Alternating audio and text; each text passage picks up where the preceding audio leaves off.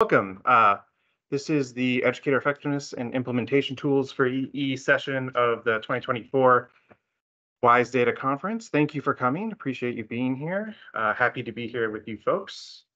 First, just a little bit about me. My name is Jacob Hallnagel. I go by Jake. I'm an education consultant with the Licensing Educator Advancement and Development team. I've been with DPI working on EE since 2013, since before full implementation started. And I've been working on EE policy, evaluation of the system, communication for the EE system since 2015. Recently, I completed a Master's of Public Affairs at the Robert M. LaFollette School at UW-Madison, but happy to be with DPI and happy to be with all of you. A little bit about what we're going to be doing today. So we're going to be talking about Wisconsin EE system foundations. We're going to be talking about what kind of tools there are available to support the implementation of EE in Wisconsin, and hopefully have some time to take some questions from you all about what's going on out there. So as your agenda should have noted, this is a presentation style spot today. So not a live feedback session, but I will, of course, take your questions. And if I can't help you, I will make sure that we follow up and get someone to help you. All right. So there's a number of us in the room today. I guess we want to know a little bit about who you are, whether you're currently using our Frontline Education or our Google platforms, and maybe have a little bit of discussion amongst yourselves about what your vision for educator effectiveness is in your school or district. So first, how many school administrators do we have here? And district administrators? And maybe someone who's working specifically with Frontline as a technical person. Got one hand over there. All right, so lots of district staff. Any other roles out there that I should be aware of?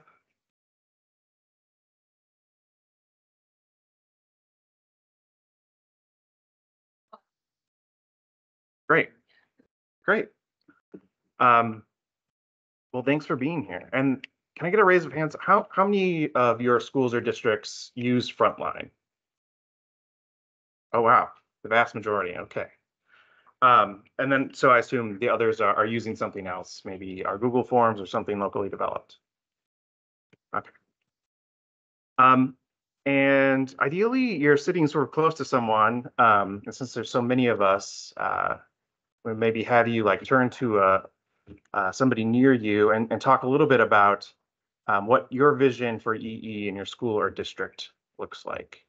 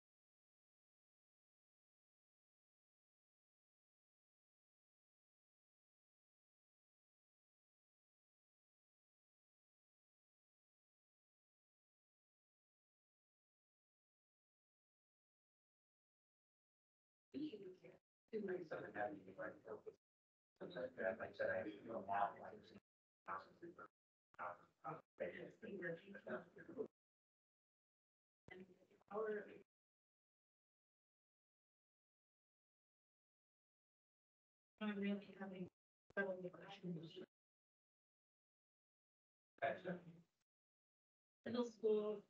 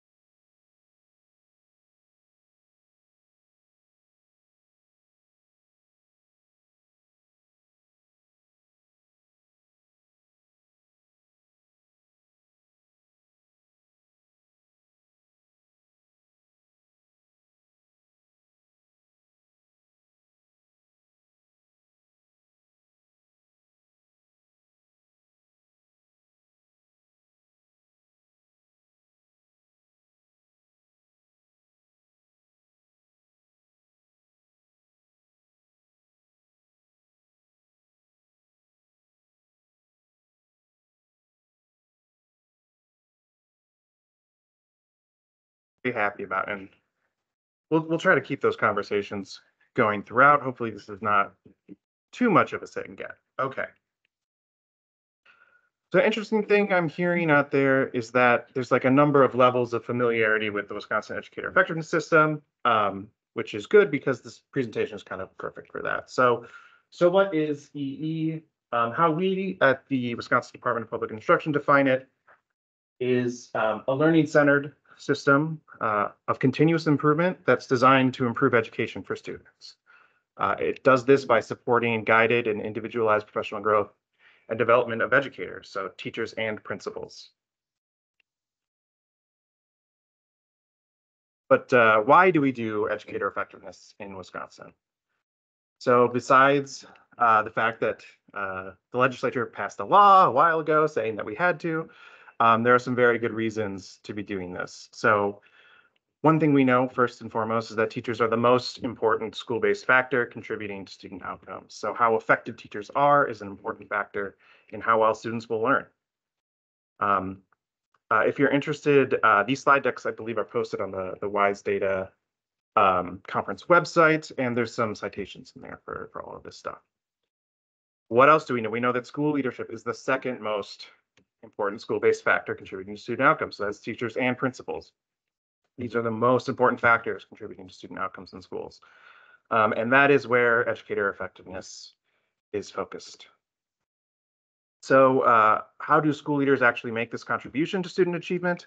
Well, we know from research that they do this through their effects on the school environment. So what does teacher effectiveness look like?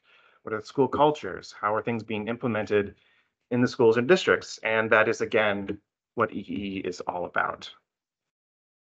We also know that teacher and principal effectiveness is not fixed. It can be improved. We know that beginning teachers improve over the course of the first 3 to 5 years.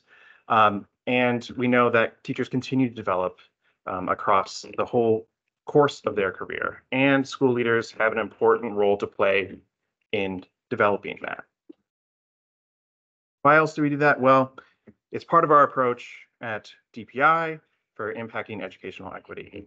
And what does that mean? It just means making sure that students have the resources and educational rigor they need in their education when they need it, across any race, gender, ethnicity, language, ability, sexual orientation, family background, or family income. So a little bit more about what that means in EE specifically. When we talk about EE as a learning-centered continuous improvement system, there are really 5 principles that we have tried to bake into the EE system that are based on research and best practice. These are a foundation of trust that encourages educators to take risks and learn from their mistakes. A common research-based framework of what is effective practice for teachers and principals. Regular engagement in educator-developed goals. So a process of setting goals and monitoring them and improving over time. Cycles of continuous improvement guided by timely and specific feedback from peers and evaluators. And integration of all these processes in the system into the school and district priorities and practices. So we're going to focus on just a couple of those principles because not all of them relate to the kind of data tools that we'll be talking about today. But some things we wanted to highlight. So trust matters. Trust is necessary to establish effective learning communities, which are the basis of the educator effectiveness system. Trusting school cultures encourage risk-taking and learning from mistakes. It strengthens professional culture among colleagues. And we know from research in schools where professional culture is organized for improvement, we also see improvement in teacher retention and job satisfaction, commitment to the school in which they serve, and their communities. So why is trust important for these data tools? Well, the purpose of these data tools is to help create a system of transparency and accessibility where everyone can know what's going on in their evaluation, see the data that's being presented to them, see what evidence is being collected, and have genuine conversations that foster trust. So that's one of the purposes and our goals with the system and its data tools. Integration was another one of the principles we talked about. And the system should help integrate into school systems and processes through the goals that inform professional learning that the school might undertake to help support teachers and principals in meeting their goals. The frameworks, so whether it's the Danielson framework for teaching for teachers or the Wisconsin framework for principal leadership, these should be informing and guiding professional conversations that occur in an EE context or outside of it. We know that hiring, mentoring, and career ladder development work best when they're aligned with the EE process, so that we're identifying mentors based on actual assessments of their practice, that there are career opportunities for people based on their proven success in schools, and that also we're guiding development based on data and feedback. And then alignment between classroom, school, and district goals to help drive growth across the system. And we know that when these things are in place, EE can support other initiatives that schools and districts are undertaking, whether that's curriculum implementation, universal design for learning, implementing professional learning communities among teachers or principals, all those types of things. So part of that transparency is about how data is reported to people. And one of the things we wanted to highlight were the kinds of data reports that you can receive out of the frontline education system. I guess I should actually back up a little bit. So if people aren't familiar, frontline education is a evaluation management platform that's online that the state of Wisconsin provides to schools and districts that use our state model for EE in order to help them manage the process. So this is the forms and the data collection that's occurring for you while you're engaging in the actual process of doing EE, whether that's conducting observations or having professional conversations between colleagues, those kinds of things. So that's what Frontline is. There's a number of reports that can come out of Frontline that can help support this kind of integration for you. So there's 3 different broad types of reports that are looking at different kinds of things within Frontline. These are all customizable. You can save templates, and they can produce data that you can share at district-wide or school building, data digs, whatever it may be. So this is the report writer, and this will look at things like text fields. So what kind of SLO goals are people writing? It'll collect samples of those. The rubric explorer, and this looks at places where people are indicating things on the rubrics themselves. So for instance, if you had a question like, what are the 3 most common components that teachers are saying they need support in? You can build a report that will gather that information out of Frontline to help support you in identifying the kind of professional learning that you want to put on as a school or a district. And there's also the Growth Explorer. And this is for things like dropdowns and checkboxes. So you can see trends in what are the kinds of things that I've been observing over the course of the year. Where am I tagging most of my evidence if I'm an observer? What kind of feedback is coming up most commonly in professional conversations between colleagues? Those kinds of things. All right, so when we talk about EE, we just talked about the high-minded principles a little bit, but what actually happens in practice? What are the things that districts and schools do to actually make this happen? We've tried to boil it down to 6 main things that people do. And these come up in our 6 requirements document that you can find on our website. There are really 6 main elements of the system. So one is observer certification, training, and calibration. So making sure that people who are observing teachers know the rubric that they're using to do these observations and are calibrated with each other so that observations are fair across observers. Orientation and ongoing training for teachers and principals in the system so they know and understand how their evaluations are conducted and what happens. And this goes to supporting that trust factor that we were talking about. Regular self-review. So teachers and principals in the system must conduct a self-review as part of the process. This is important for engaging in reflective feedback that is collaborative between teachers and principals. Educator develop goals. So it's both a principle and an important element of practicing the system is to develop educator goals. So this is the student learning or school learning objective. So student for teachers, school for principals. Observations, collection of evidence, and delivery of feedback. This is, this is what happens when principals go into classrooms, observe a lesson, take down evidence, and then when they provide feedback to teachers. And same thing for principals and their evaluators. And that there are regular conferences where these feedback conversations can occur and collaboration can occur, not only between teachers, principals, and their evaluators, but also between peers. So we're going to focus on 4 of these elements and talk about the system tools that we have that support completing this work in the building.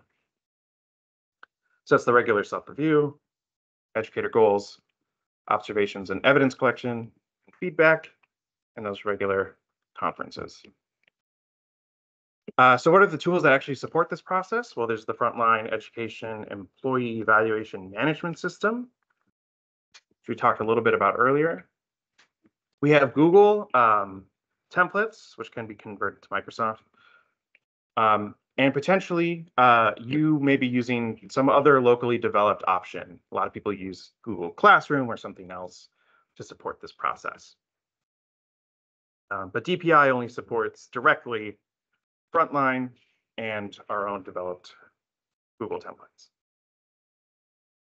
An important thing to note, some of you may be familiar with Frontline, some of you may be familiar with Google, and we'll have a number of screenshots of what's going on in Frontline as we go through the presentation.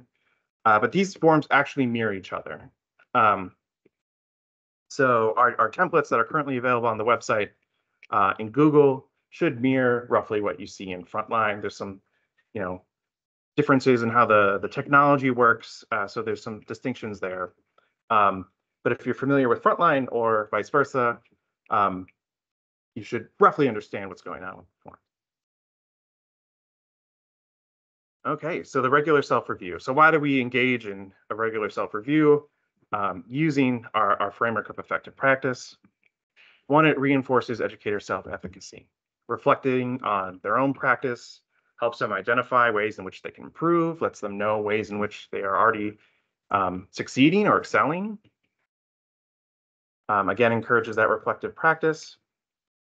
And it helps inform student learning and professional practice goals. So what are the things that I want to work on? And what do I need to do to actually make progress with my students? So how is that set up currently in our system? There are a number of options for doing self-review. It does not have to be designated at a particular time. It has to happen once in a cycle during which teacher is evaluated. So that could be at the beginning of a 3-year cycle. It could be at the end, or some people do have setups where they do this annually, and that is allowed within the Frontline system. And what is it intended to do? It's just intended to identify areas of strength and areas of growth for teachers or principals on the relevant rubric, of course, to help inform them of the conversations as they go across the evaluation cycle with their evaluators. An important thing to note actually about the self-review is that we recently implemented some new flexibility in the system. So for experienced teachers, those with more than 3 years of professional experience, a self-review can actually stand as evidence of professional practice for 19 out of 22 components in the Danielson framework for teaching. So If you're an evaluator and you're working with a number of experienced teachers, you know what they're good at. They know what they're good at. You know where you want to focus your attention. Maybe it's a few key areas of the rubric. This flexibility will allow you to do that. So completing and documenting the self-review becomes even more important in that context, to know across time, where am I focusing my attention with this particular teacher? So why do we engage in educator developed goals? Because we want to regularly assess and guide where instruction is going over the course of a year. That these goals can be thoughtfully aligned to school and district priorities, and provide a structure of feedback from the classroom to the school to the district level that goes in both directions. And it can increase the ownership and engagement in the process for educators. And it focuses the work on using adult practices to affect student learning.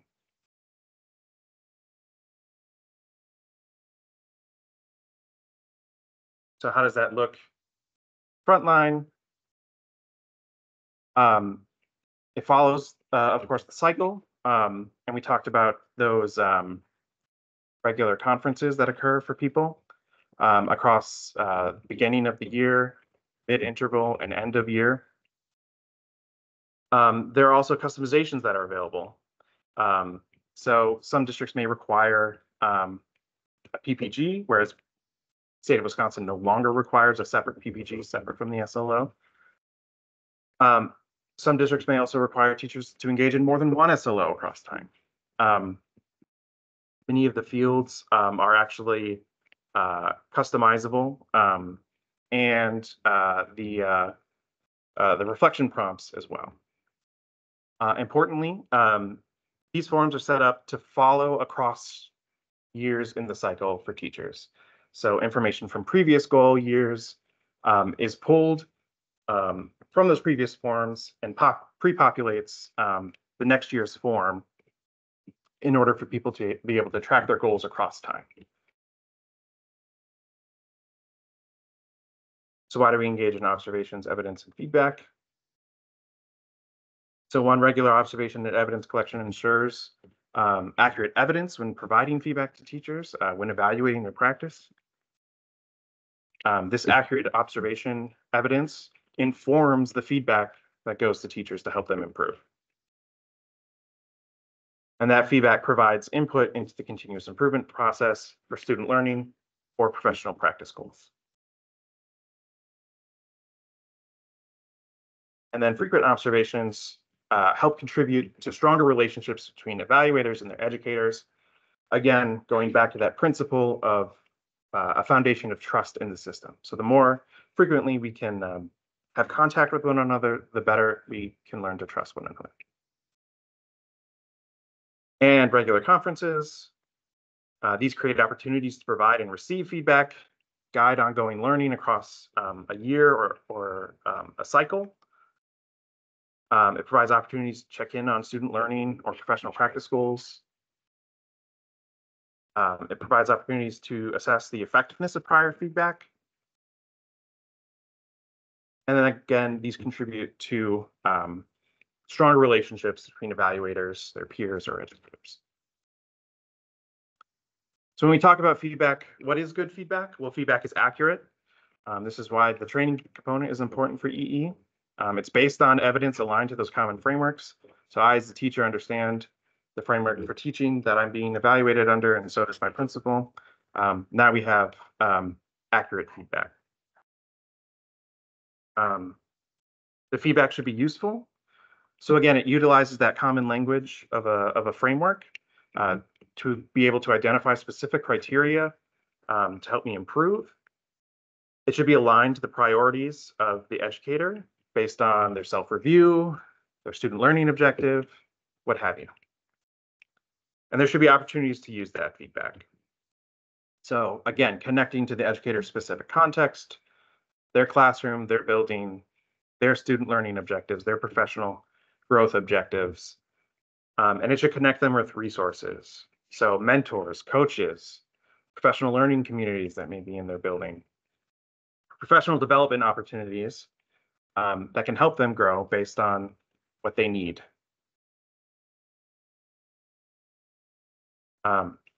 So we talk about a very simple collaborative approach to feedback. There's a lot of work that's been done on coaching and how to improve feedback conversations. And there are a lot of resources out there, like mentors, like coaches, instructional coaches, that can support this. But of course, one of the main things that differentiates the EE system is there's a teacher or a principal and their evaluator. And so we wanted to make sure that our system, our data collection systems, our prompts reflected something that could be doable for those types of folks that aren't specialized in coaching. So first, take a look at what's working, validate what's going on in an educator's classroom, in a principal's school building. Clarify, identify what's challenging, what needs more work with the educator. And then helping that educator identify next steps. So stretch and apply. So based on our conversations, where are we going to go from here?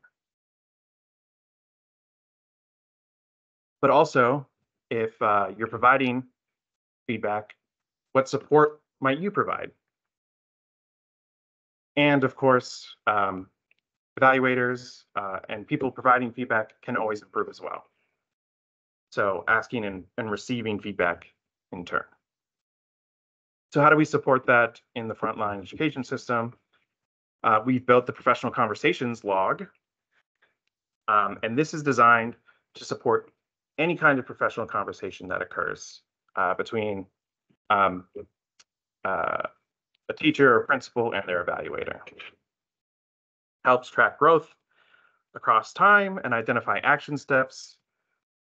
It helps people identify what's being discussed, what are the rubric components that we're focusing on, and it provides prompts to help guide people through that protocol of validate, clarify, stretch, and apply that we discussed. There are no required fields in the professional conversations log. Evaluators can determine what they want to include. This is all just designed to be a support for keeping track of those conversations over time.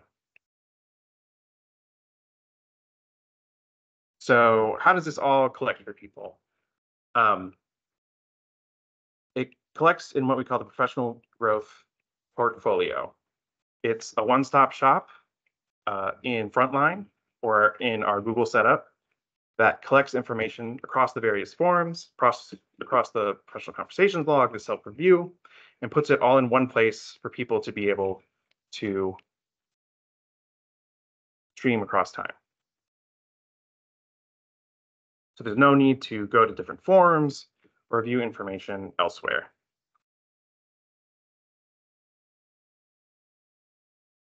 So it collects the self-review, goals adjustments, conversations that happened in the various conversations, and what the various focus components might be.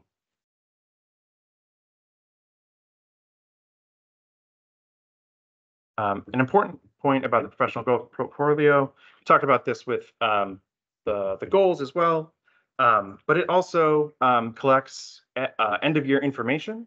So after you've completed a cycle, you've had a conversation with the educator about where they've landed, that information entered transfers to next year's reports so that you can easily pick up the conversation from where you left off.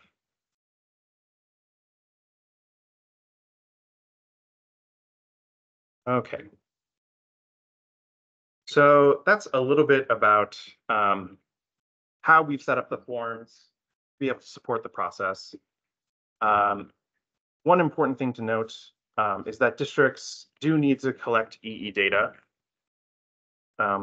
This is actually an assurance of the annual EE grant that districts have and can produce this data. So what do districts actually need to collect? One, they need to be able to provide evidence that they have completed orientation training for educators and evaluators, that their evaluators have certified in the relevant rubric, and districts provide ongoing monitoring of that training, aka calibration. These things occur outside of frontline typically. We have other systems set up to deal with those. That educators complete a self-review during their evaluation cycle, that educators develop and complete at least one SLO annually. Uh-oh, we're out of order. That evaluators conduct required observations of professional practice, and that those conferences that we talked about occur, the planning, the mid-year, the end of cycle. Importantly, districts that use Frontline have EE data collection and compliance taken care of for them. So it's a huge benefit of using Frontline. Districts that are implementing their own EE management system, whether that's Google Classroom or the Google templates that we talked about, or something completely different, they have to make sure that they are collecting this data and storing it and managing it independently. Okay, so that's a little bit about how we've set up the platform, what its purpose is, how it's designed to support us. So what are the supports that you all have from us to be able to do this? So again, there's lots of links and resources in the PowerPoint itself, which you can access from the website. But importantly, we have our DPI Help Center. So this should maybe be the first stop for people looking to figure out how to use Frontline to support their work. Articles by role. So whether I'm just an evaluator in the system or a teacher, there are support articles that can help me figure out what I'm looking to do, whether that's just log in or whether that's do something more advanced. It's specific to the Wisconsin setup and guidance. So this help center will be able to provide you specific help if you're trying to figure out how can I adjust my customizations or my setup to meet Wisconsin needs, requirements, and what's available to me. There are announcements for upcoming training opportunities, constantly webinars. We are promoting Frontline webinars. We have our own webinars and other resources to be able to support people using the system. And of course, we do have a help button. So if you do need support, you can use that to fill out a quick form and get help with your question. That form goes to staff at DPI who are trained specifically in providing support on Frontline. You can also get directed to the Frontline Learning Center from that same Help Center site. Although you must have an account and be able to log in to access that. There are a couple other things that I wanted to show off for people from our website. And I don't, the WISE Data Conference people might be mad at me, but sort of going off the pre-approved PowerPoint here.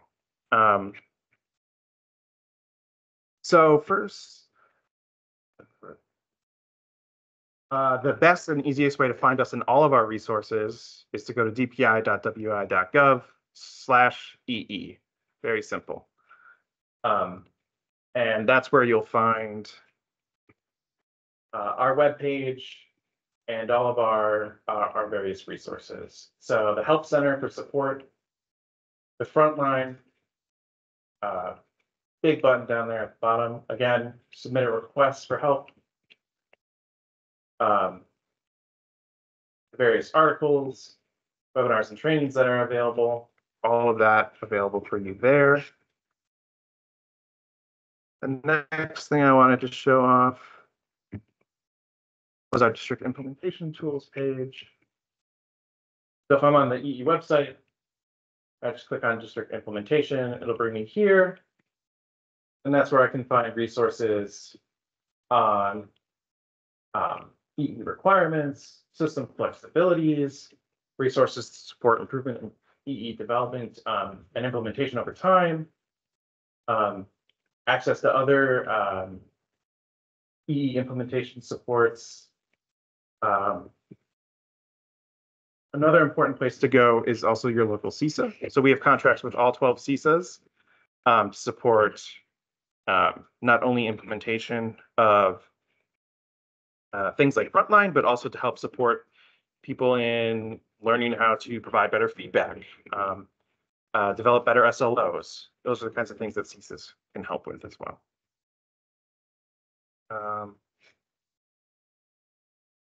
But we're here talking about data systems. And so if you are looking for information on data systems, we have the documentation of evaluation processes page, and that's where you can find out about our various tools.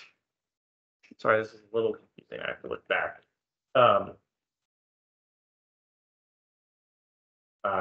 For meeting those requirements that we just talked about.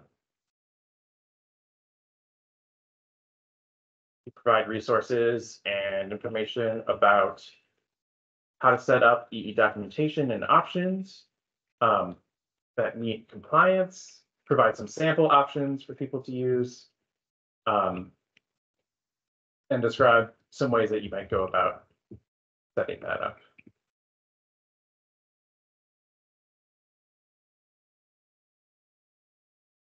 The other thing that I have to promote, some of the screenshots that we looked at earlier, and some of what I described may not be familiar to you if you're using Frontline, but you're using an older version of Frontline. So in 2021, we adopted what we're calling growth-focused templates. And so these provide the kinds of functionalities that I was talking about earlier. So if you haven't adopted these versions of the forms yet, I would recommend that you do that. DPI is not really supporting older versions of the form any longer. So all of our folks are trained up on these new forms. We're working with Frontline to support the new forms, but we can't guarantee that if you're using older versions of the forms, that they will still be supported.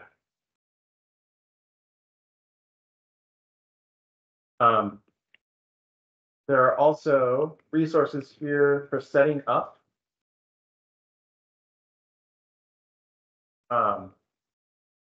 your system with the new growth-focused forms, or potentially, if you're looking for a change, it can help you walk through that process.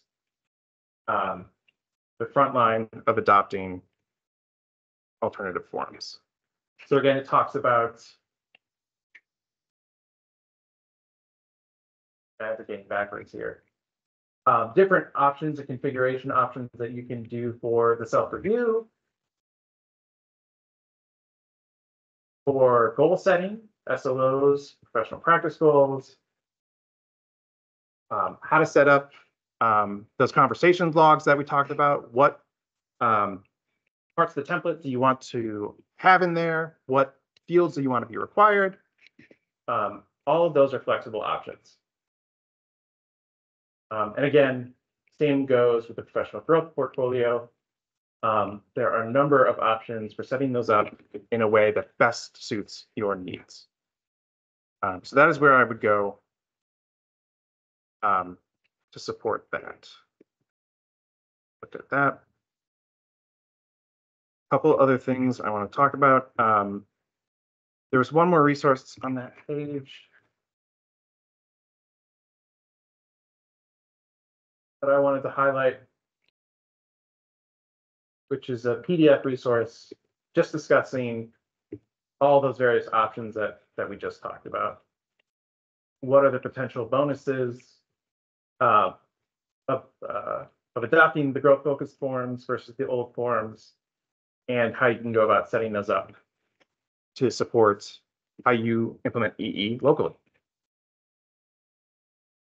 Okay. And then there are a number of late-breaking updates since we finished our PowerPoints for this conference, and I just want to highlight a couple of them. I just talked about going to the growth-focused forms. Okay, important EE updates that some of you may have heard of, Some of you may have not. One important thing to note is that DPI is planning to move state model districts to the 2022 version of the Danielson Framework for Teaching in the 2024-25 school year. What does that mean? Well, it means we'll be updating our frontline and Google templates to reflect that change. And you can expect that available for you when you go into those systems in 24-25. We are also working to make sure that in frontline, that the data will transfer appropriately. So people who, we talked about how data in the system moves between years, that should still work and apply for people. But of course, we'll continue to update folks as we work on that implementation in case there are any issues and how precisely to roll over your frontline platform, set up any new forms to work in the new system and with the new rubric.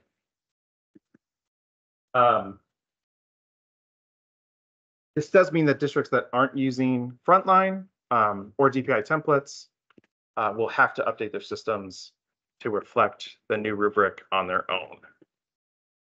And of course, we are going to be providing training and other resources that meet the training requirements, et cetera, in advance of the start of the 2024 school year, 24-25 school year.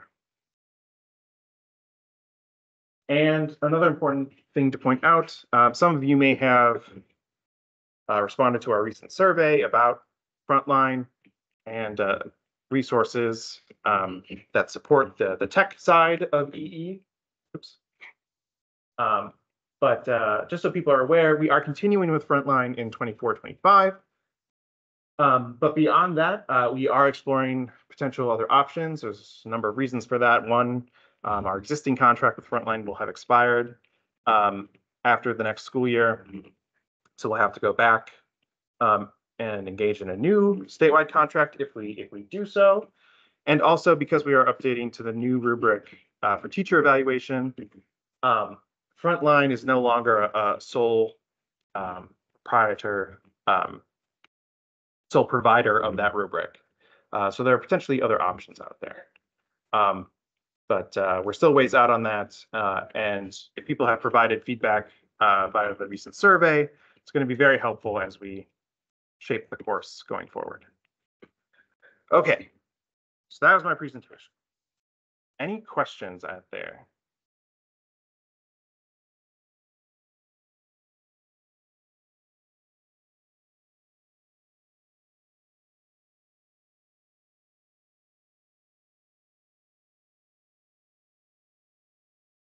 That there's going to be additional training that is required based on the new rubric that districts have to use?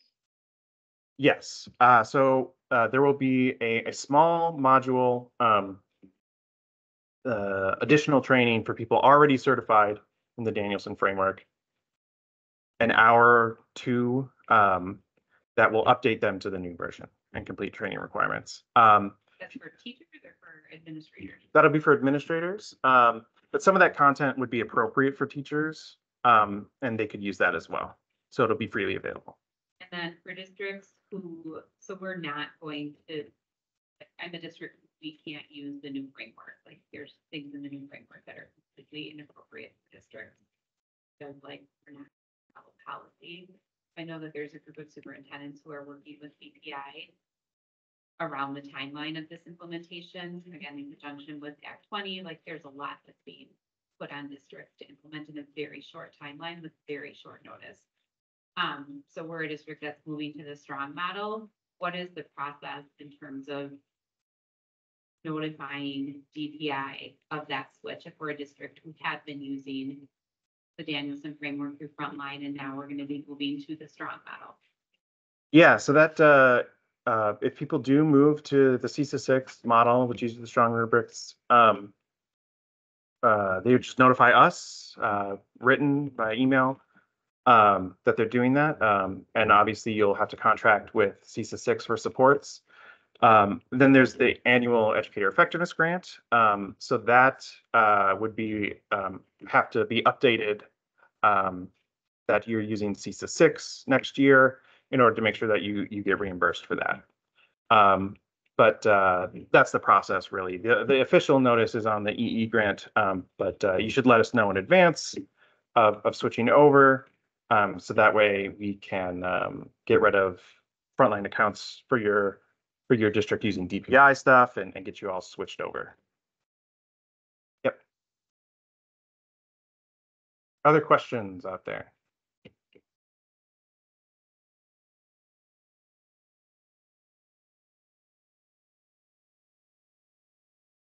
Any specific frontline questions or support that I can help with there?